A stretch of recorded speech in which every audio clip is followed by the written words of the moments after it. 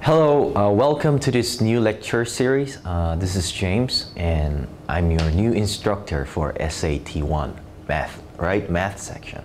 So let's first introduce myself because I guess that's the relevant introduction, I guess. So let's go to the board and let me write down something that you should know in front of me, from me. So my name is James. James Harimu. So I go to Northwestern University and well, I'm a math major and this is just, you know, this SAT is pretty easy concept. So I wrote something as a book.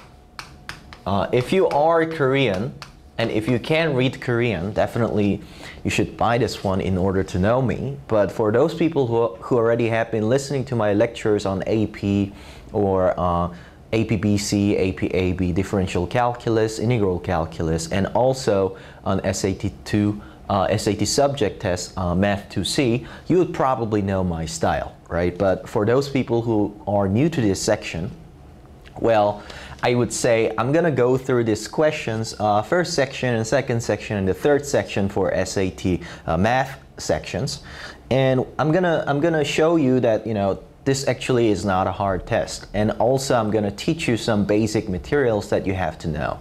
So in this SAT1, what is included is actually something like the following. So if you think about the integers, do you know any arithmetic for integer system? So we call this Z, right? And we write down another bar. So we call this as integers. So integers we could do some arithmetic like addition, subtraction, product, and the quotient, right? And also from this we could think about number theory, which is a basic level of number theory, right? Have you ever encountered something like fractions? Have you ever encountered something prime numbers? And well, number theory and integers, well, they are interconnected, definitely. Integers is part of number theory. So we're going to look at those things as we go through the questions. I'm not going to explain this concept discretely, but we're going to say, so this question actually asks you geometry in front of you and everything. And again, simple algebra, basic algebra, but I don't want to call basic algebra because basic algebra is much harder than something that you know by now. So I would say algebra that was offered in secondary high school, and geometry, which deals with angles and lines and just lines on numbers, and we're going to look at why angles are 360 degrees in a radian system. What is radian system? So I'm going to explain those concepts in front of you as I go through. So let's get started, right? So this is a question solution session in front of you. So I guess you have the first practice test materials in front of you. As I go through, you could see what's going on, right? So number one, looking at number one, X was given, right? And all of the answers A, B, C, D, E, what can you infer from this fact? You could infer that they are quadratic function, right? Quadratic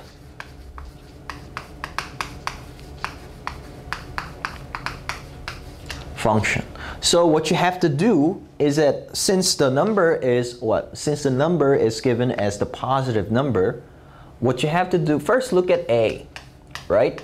X plus 1 times X plus 4. Is it X plus 2?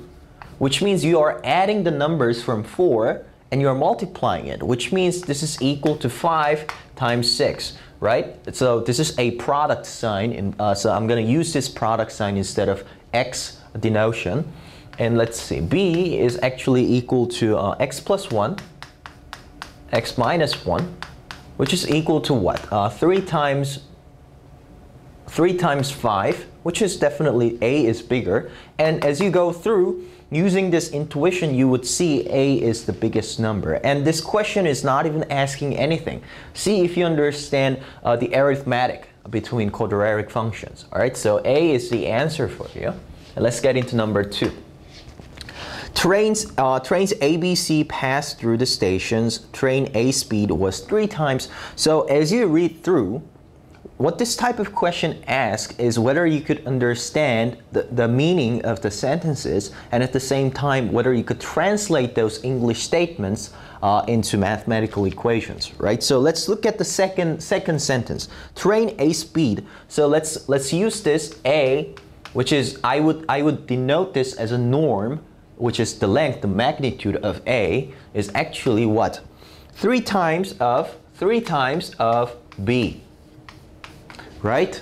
So this is one mathematical equations that you could think of. And what about the third? Well, we're not done yet actually, right? C is actually equal to the twice of A, the speed of A.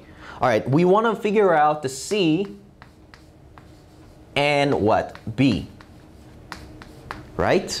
So it was given that train B is actually 7 miles per hour. Right? What about C then? Now, as you could see, it is transitive, right? The speed function is transitive, which means that you could write, instead of A, you could plug this equation into this function, right? Into this equation, let's say. I wouldn't like to call this as a function because we haven't defined anything. So 2 times, instead of A, let's plug 3 times B, right? So this is equal to 6 and B.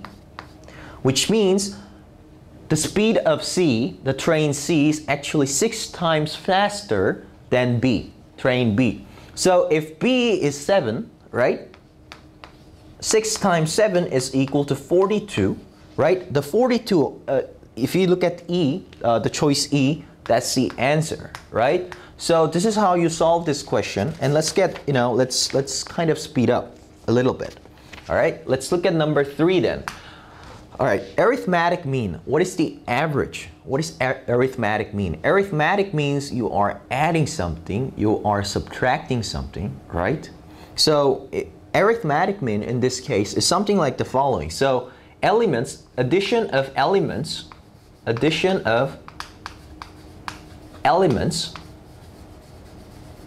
over number of elements is actually arithmetic means. So in this case, we are given with what? X plus 5x, right? Plus 6x over, we have 3 elements, right? Over 3 is actually equal to 8. Now let's do some arithmetic, like literally, right? So 6x plus 6x is equal to 12x over 3 is equal to 4x, which is equal to 8, right? X then must be 2, right? So the answer must be B.